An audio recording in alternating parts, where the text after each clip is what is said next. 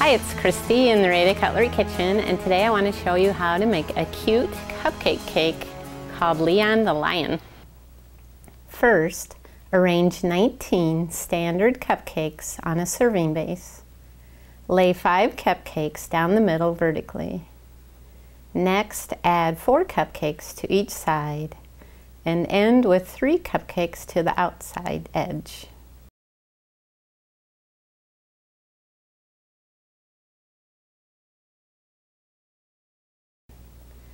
Smooth peanut butter icing to form the lion face, including 2 ears.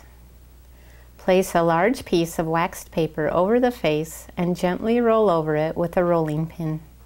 Fill a piping bag with chocolate buttercream icing and fit it with a grass tip.